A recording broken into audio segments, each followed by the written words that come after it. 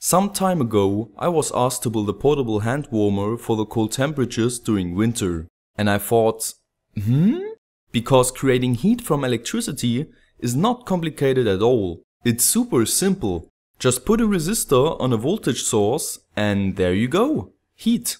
But it requires a lot of power to generate sufficient heat, which makes things complicated. For example, the heated bed of my 3D printer draws around 6.3 amps at 12 volts, which equals 75.3 watts, which is 3/4 of the power my TV needs to function. That's a lot.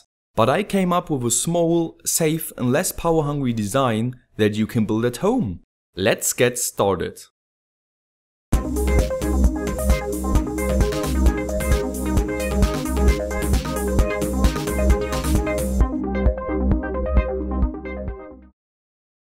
First of all, I got myself this old PC a friend of mine had laying around. I opened the case and I think now it is pretty easy to spot the biggest heat producer in this case. Maybe it hides underneath this big heatsink with a fan. And yes, you guessed it, I'm talking about the CPU. I removed it from its socket prison and after I wiped off the thermal paste, you can clearly see the small and smooth metal surface, which is perfect to evenly distribute the heat. This one is an old AMD processor from 2001, so I don't feel too bad about repurposing it. But you can always get yourself an even older one, like this Pentium 3 processor, which would have also worked fine. Now, how to heat things up? I used my variable bench power supply and set it to 5 volts, which is a commonly available voltage value. I used my power wires to search for 2 pins on the CPU, which would give me a current draw of under 500 milliamps. This way it would also work with USB 2.0, which can supply a maximum of 500 milliamps. It took quite a while and I got several different current draws during the process. But finally I found a matching pair with a current draw of above 400 milliamps. I marked both pins and soldered a wire to each one. Then I hooked them up again just to make sure that it still works. I used this thermal probe, which consists of a DS18B20 temperature sensor to measure the temperature rise of the heated surface. And with the help of Kapton tape, I secured it snugly to the surface. And I also connected the one data wire with a pull-up resistor to an Arduino Nano to receive the temperature data.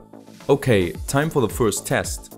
I powered the CPU and used a small sketch for the Arduino to output the temperature over the serial monitor. And yes, it works. But it's taking so long. I waited around 10 minutes to reach 44 degrees Celsius. And when I put my hand on the heated surface, the temperature breaks down really fast and takes a long time to recover. So under 500 milliamps and USB 2.0 is not realizable. Let's find another 5 volt power source with a better current capability. And there's a really popular one. I'm talking about those 5 volt power banks to charge your phone.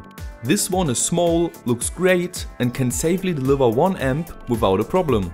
So I searched for 2 other pins and found some which draw around 770 milliamps. And that really improved the heat up time. I reached 44 degrees Celsius in under 4 minutes. And even when I put my hand on the surface, it stays really warm. Okay, it is time to finish this prototype. I used my soldering iron to remove all the pins of the CPU. I just put a bit of solder on the top and went through the lines with a bit of force. Those pins will stuck to the tip of the iron and can easily be removed. But make sure at the end that there are no solder bridges between 2 points. When I was done with that, I marked my 2 important pins and got myself an old USB cable. I cut off the old plug and exposed the 4 wires inside. Now I connected my power source and measured the voltage on those 4 wires. And apparently the red and black wire carry our 5 volt power. So we can cut off the unnecessary cables and the shielding. Almost done. I soldered the red and black wire to the pins of the CPU and used a lot of hot glue to secure the cable and to prevent the pins from ever shorting each other. And it is done! A compact, lightweight electric hand warmer. When we do the math and include the efficiency of the power bank circuit, we can also estimate that this gadget will work for around 2.5 hours before completely draining the battery. And I also had the idea to use this thing to keep my tea or other beverages warm. But the tests clearly were a big fail, because 3.8 watts is definitely not enough power to heat up liquids. But it's a great hand warmer anyway.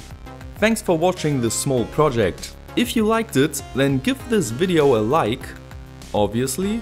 Maybe also share this video and subscribe to my channel for more great projects. Stay creative, and I will see you next time.